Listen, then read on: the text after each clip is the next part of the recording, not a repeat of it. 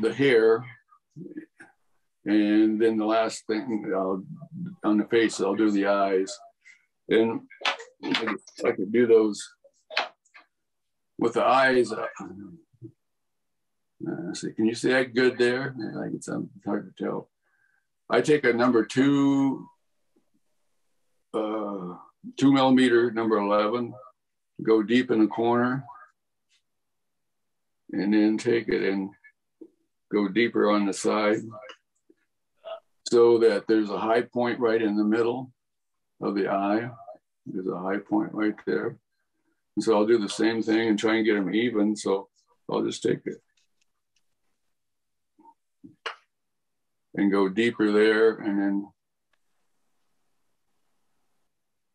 go deeper on the side. So again, the high point is in the middle of the eye.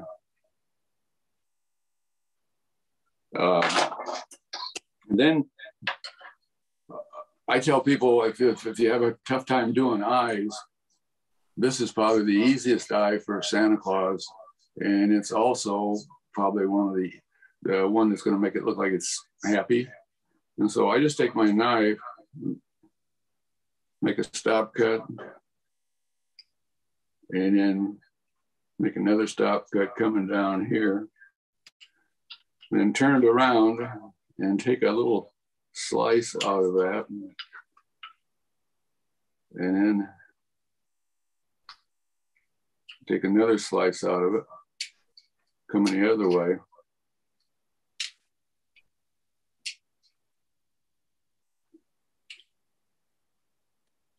And another thing, you gotta be careful, but once you get that cut, you can take your knife and just kind of wiggle it in that space, and it's gonna make that space a little bit bigger. And so with this eye like this, you can see that it always gives you a happy face. And it doesn't take a long time. When you're doing 20 spools at a time, you don't have time to put an eye in, but you can put these in, and they always are happy.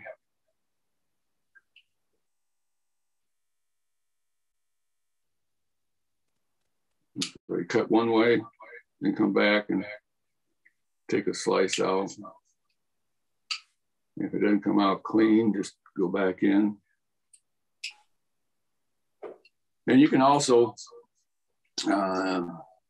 take a little thicker bladed knife and stick it in there and wiggle it. And that'll give you a little bit bigger space too, because these are fairly thin. So there's the eye. And then I'll take